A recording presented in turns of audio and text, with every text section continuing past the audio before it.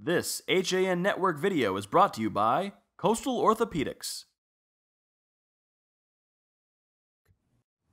Welcome back to Nutmeg Sports on the HAN Network. Very happy to have a special guest in-house today, besides Don Eng, of course.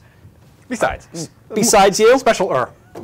But she looks better in the sweater than we do. I mean, those are some sweet colors. You know, I was just thinking that the green and the blue. I don't know what that reminds. It's just right. Anya Battaglino is a defenseman for the Connecticut Whale. Nice to see you. Thanks we finally worked this out. I know. Thanks for having me. I'm so excited to be here talking to you guys. For a couple of months, we've been going back and forth on Twitter. We've been exchanging messages, and finally we worked it out. The NWHL and Anya joining us, and you know, I sent you a note this morning saying I could understand if you don't want to come on today after the events of yesterday. Yeah, we had a big loss yesterday against the Buffalo Buttes. So they're going on the road to the Isabel Cup, and we're going to cheer them on. You know, it was a good game. It was a great series. It was a lot of fun. We brought it to 3 games. But at the end of the day, they came out with a little bit more grit, and they had a hot goalie, and that's what you need going into playoffs, so it's going to be good for them. Tell us your background. How did you get to this point? So for me, I was just joking around. I played high school hockey. I played AA. I'm from Massachusetts, so it was a big hockey area. Then, you know, my junior year, I signed with Boston University. Ended up playing there for a few years, and then left, played for the Canadian Women's Hockey League, played pro out in Canada.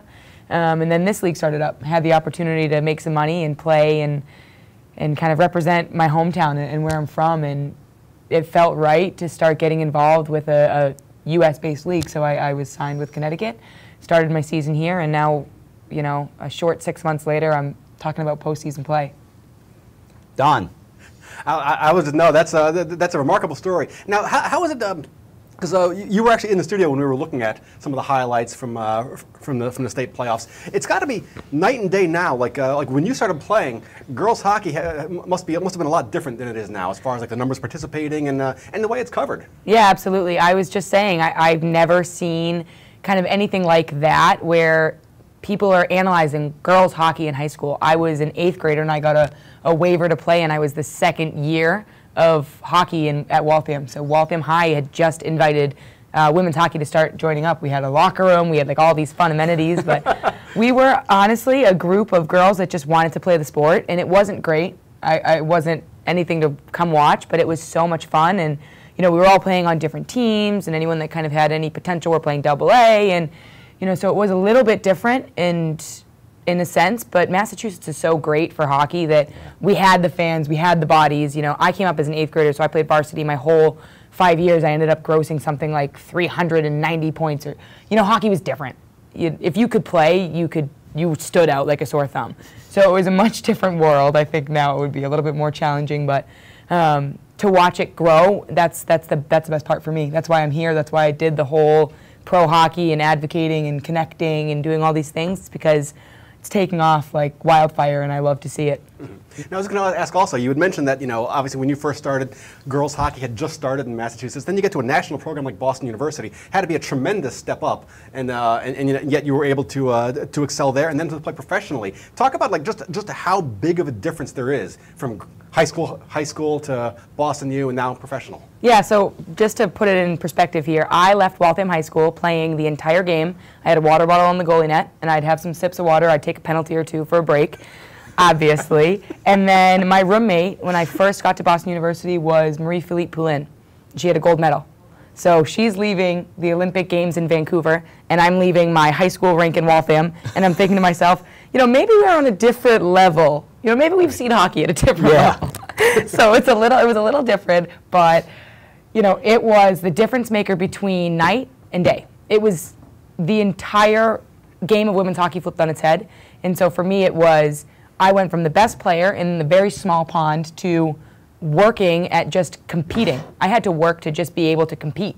And so that was, for me, the hardest part, was trying to get out of my head, like, oh, I'm great, I committed D1, like, pat on the back for me, to showing up and saying, oh my gosh, I can't even keep up with the level of play.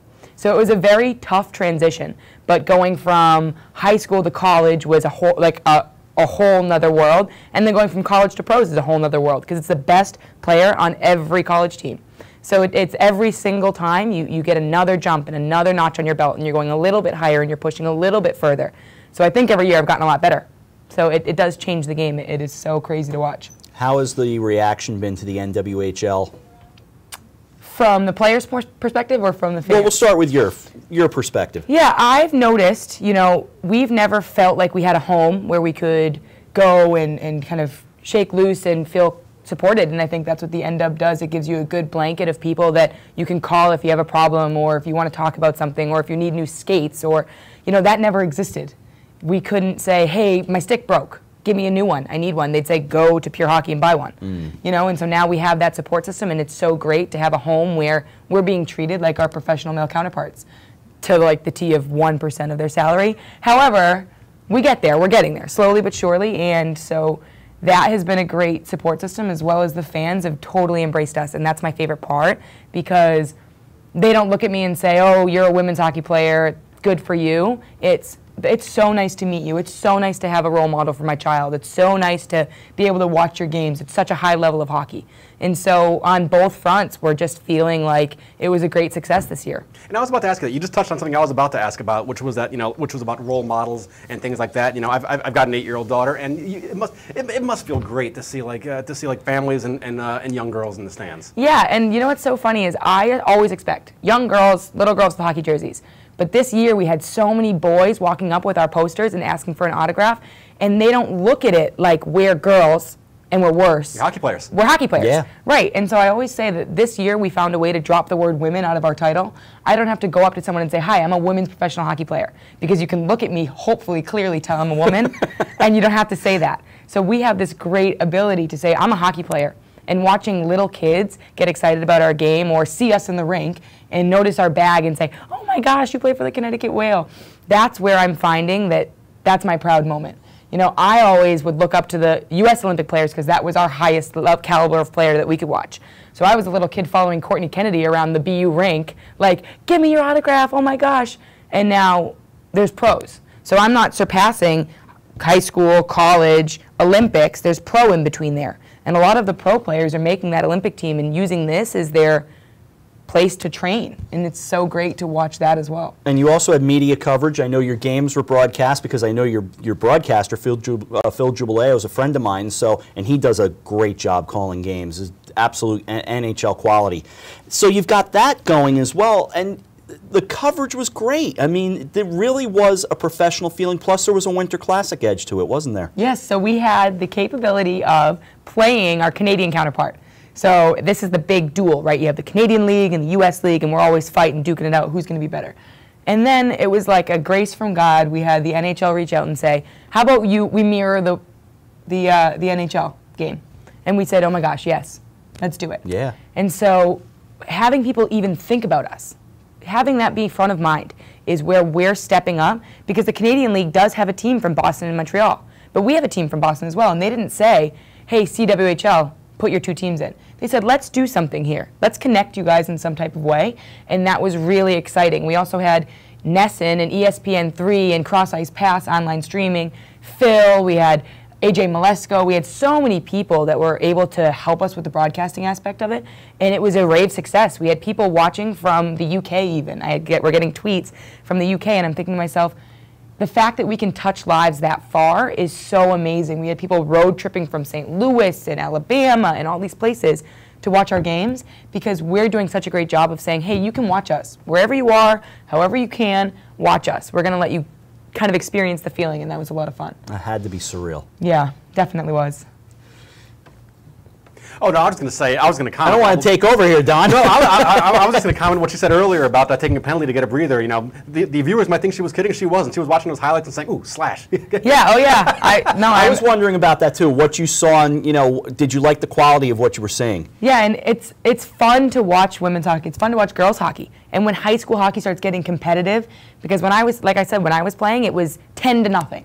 It was blowout games. It was either the team could compete or they couldn't. They had a freshman goalie that just started playing that year, or they didn't. And so now watching girls train from a young age and playing hockey all the way up, it's so interesting. A game 2-1, that would have never happened when I was in high school. So it's so different, but at the same time, when you watch those girls be able to enrich themselves and learn and play together for a long period of time, it's such a fun atmosphere. So it's good to see. I love watching high school hockey. You talked about being an advocate to a certain extent and being a role model. And here in Connecticut, girls hockey is not considered a CIAC sport. It's not an official state sport.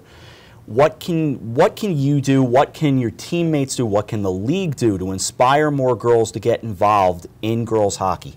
I think the biggest difference maker between somebody that's going to go try out for the team and somebody that's going to just kind of play on the pond by themselves is confidence. The more we show girls and kids and anyone that if they want to try something, they absolutely can. I have a very unconventional path where I didn't go to prep school, or I didn't have a skating coach, or I didn't have all of these opportunities. I made them. I wanted to play high school hockey. That's all I wanted. I said, I want to play high school hockey just like my brother. So I said, I'm going to do everything I can to get to that pinnacle. I get to that stage of the game, and then I go, okay, maybe I'll play Division III. I start playing my freshman, my sophomore year. I started getting D1 looks, and I'm thinking, okay, I could do that too. So I'm going, okay, now D1. And so all of these periods, these new gates became available, and I'm jumping over and trying to get there, and I'm fighting against the grain. But it's all confidence. If a girl wants to go learn how to play a sport, she can. She wants to go play soccer, if she wants to play field hockey, if she wants to play football, if she wants to play hockey. All of these things should be open for them to try. Not because they're girls and they should have more opportunity, right, but because they're kids, and kids like to play sports. And when it comes down to it, hockey's a fun sport. And I'd be lying to say I'd have a bad day at school and I wouldn't go hit someone in the corner. And I'm thinking, all right, that was cool, like I'm good now, you know? And so hockey gives you a nice avenue to let some of that out in a safe and in a fun environment. So I think that a lot of times when we talk about why isn't it accepted statewide or nationwide or anything like that, it's just confidence. You have to let girls go out and be athletes. They don't have to be female athletes. They don't have to be girls high school players. They just have to be able to train and perform like athletes. I'd like to just see us think of everyone as athletes. I do too. Bottom line. What's next? For me, I work in Connecticut. I work in sales. As you can tell, I love to talk, so it's so much fun. So I do that, and then, you know, all of us are looking at it. Are we going to re-sign with the team we're on? Are we going to try to move? Are we going to move away from the sport? And for me, it's been a hard couple hours. I was going to say days, but it hasn't been days yet. It's been a tough time trying to figure out, do I keep playing or have I done it? You know, I don't know when I can draw the line and say, okay, I've done it, or I'm not done yet. Yeah. And there's so much more to go, and there's so much more we need to do for the sport and for girls and players of girls hockey in general. And I'm trying to figure out, do I do that as an athlete, or do I do that as a support system, or do I do that as a leader of a foundation, or, you know, something. So I'm trying to figure out where my niche is right now, and that's the hardest part for me. I have fans, I have family members, I have everyone. What are you doing next year? When are you resigning? And it's like, I don't know. I don't know if that's my place.